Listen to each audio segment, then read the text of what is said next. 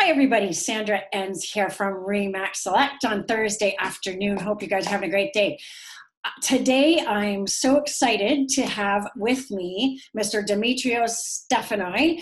Dimitrios, good guy. He's just so awesome. He works at Midland Appliances. And if you ever have a question or you need to know something about your appliances or something's wrong or what to choose, he's your guy. So today we thought we'd talk about dishwashers because dishwashers are probably being used even more so than they ever have.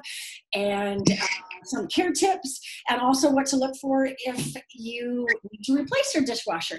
So without further ado, here is Mr. Dimitrios Stephanoy. Yay! Hi, guys, and hi, Sandra. Thanks so much for the opportunity. Really appreciate it. So yeah, we're touching a little bit on dishwashers, and I am in our Midland showroom in our Thermador and Bosch section. So we're going to talk a little bit. Well, I've got the specific Bosch dishwasher here, so we're going to touch on that because it's here. But yeah, we're going to address a few different common either misconceptions or common tips and tricks that people can use to kind of better utilize their dishwasher a little bit. Things like, for example, detergents. A lot of people ask, is it liquid detergents or is it powder detergents, or can you use the pucks, or what's going to be best? Well, every Bosch, or actually every dishwasher, when you look at the user manual, it's going to say you must have some sort of rinse agent.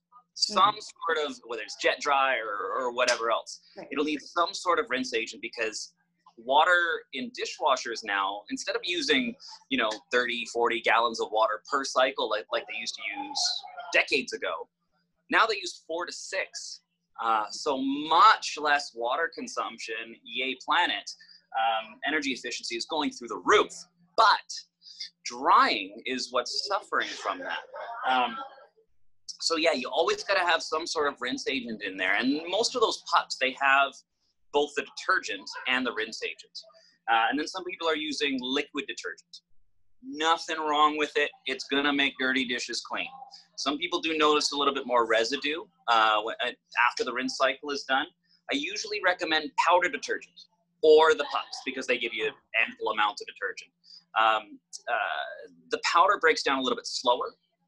It allows it to work into the dishes and get a bit better sudsing throughout the whole cycle of the cleaning. Whereas with a liquid detergent, oftentimes it can just, in the first drain cycle, most of it is already extracted. So to start washing again, you're washing with just regular clean water. Powder breaks down slower, more cleaning action.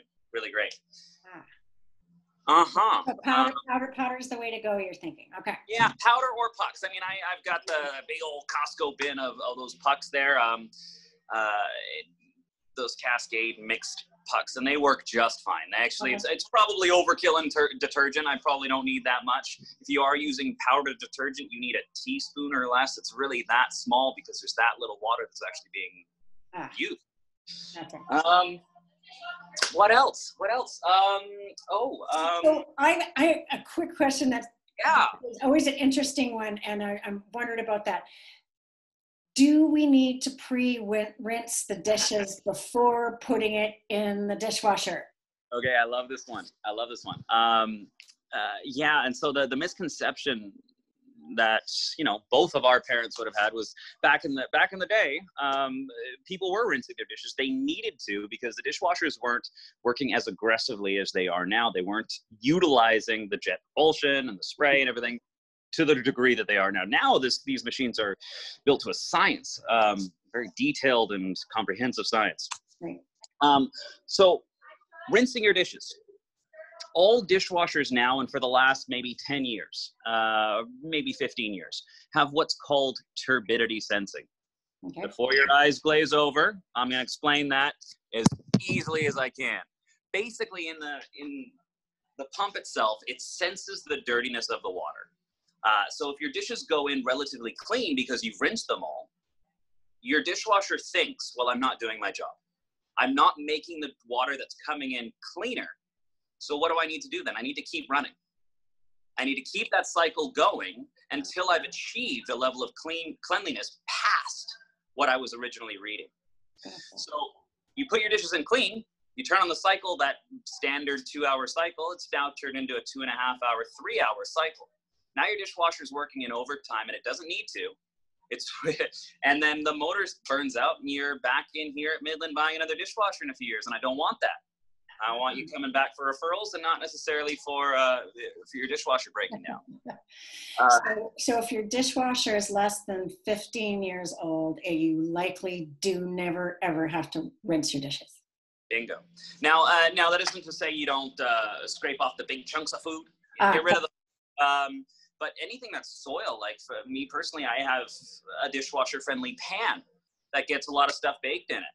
Right. And I'm a bachelor, so I don't always load up my dishwasher 5 minutes after my cooking. Sometimes later that day. Right. And it goes in with stuff caked on. Right. No problem. No problem. Really? Wow.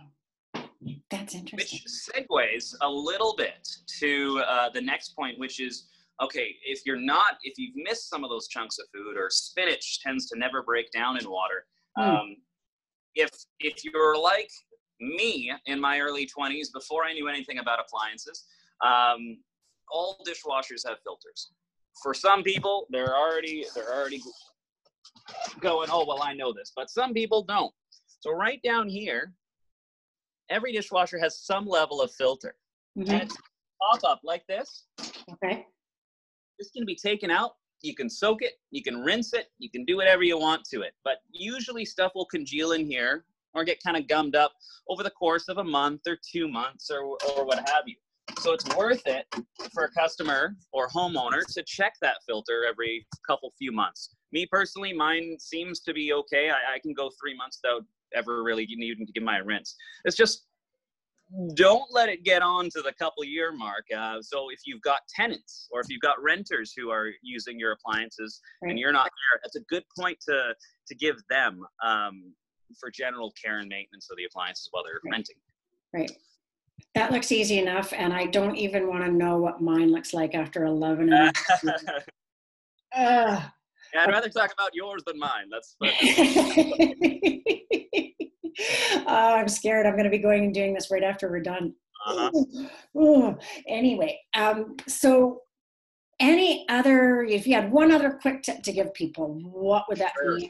Sure. And whether you're buying a new dishwasher for a new reno or whether you're replacing your existing one, dimensions, kind of like location in the real estate market.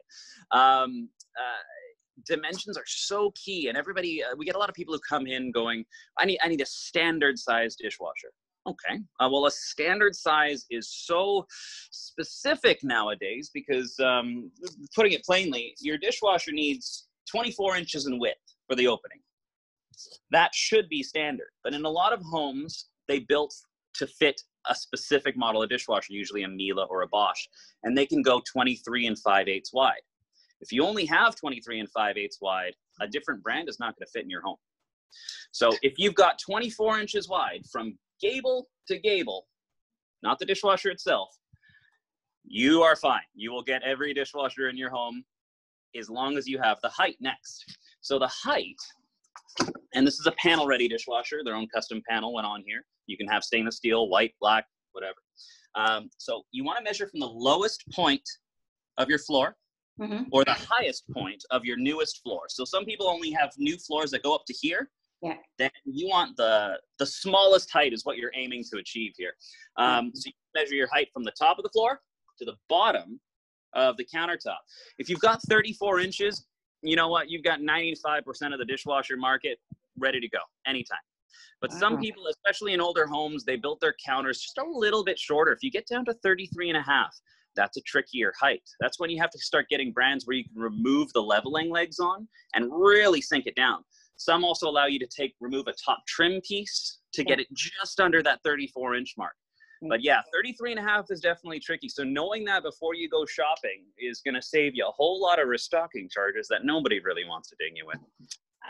See, that I didn't know. I thought that was the one appliance that always standard. It was either the standard size one, as you said, or the apartment size one, which are the 18-inch ones or the littler one, baby ones.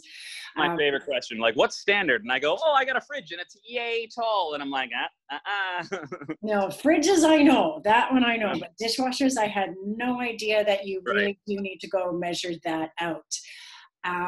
So my favorite things about anything, I always like it to look nice. So is there any color trends or any kind of design things that are happening right now for 2020? You know, it's integrated is the new wave. So anybody who's doing a new renovation, doing their own custom cabinets or what have you, why not put those custom cabinets on your dishwasher? So you have this, maybe I can turn my camera around. That might be easier. You know what? I'm not happy with Zoom. Right here. How's that sound?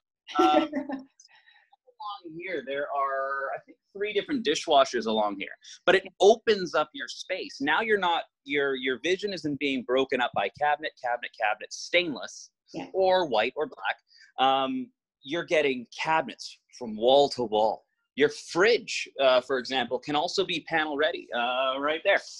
And again, it's wall-to-wall cabinets. You put on your own custom panels, you put on your own custom handles, and then everything integrates. So color trend, absolutely, but it's usually based on the cabinets. Outside of that, stainless steel still always very popular. Stainless is a very, very strong market presence, not going anywhere. White and black, always there, always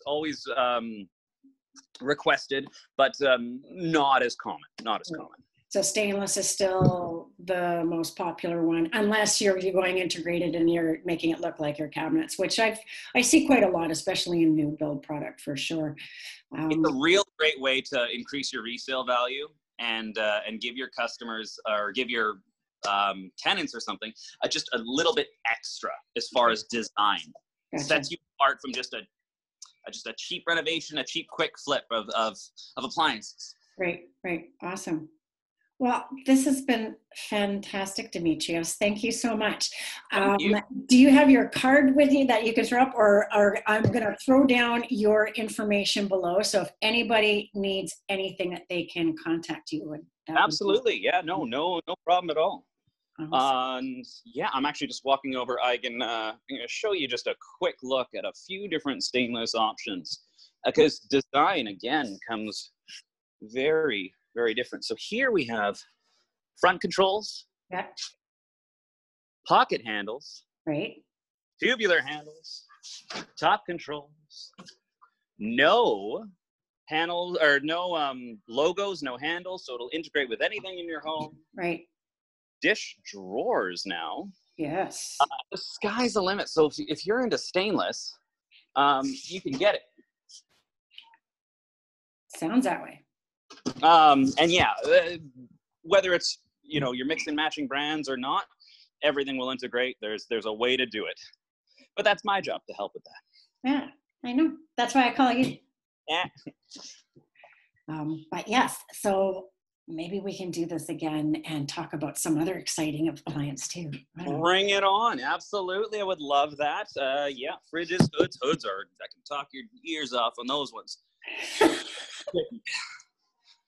But we got to keep them interested. Let's do fridges. Crazy. Awesome. All right. Well, thank you so much for taking time out of your day, Dimitrios. And I'm going to put your contact information below, that if anybody wants to contact you, they are more than welcome to. Absolutely. Awesome. Well, have a fantastic day. Deal. Bye. Take care, guys.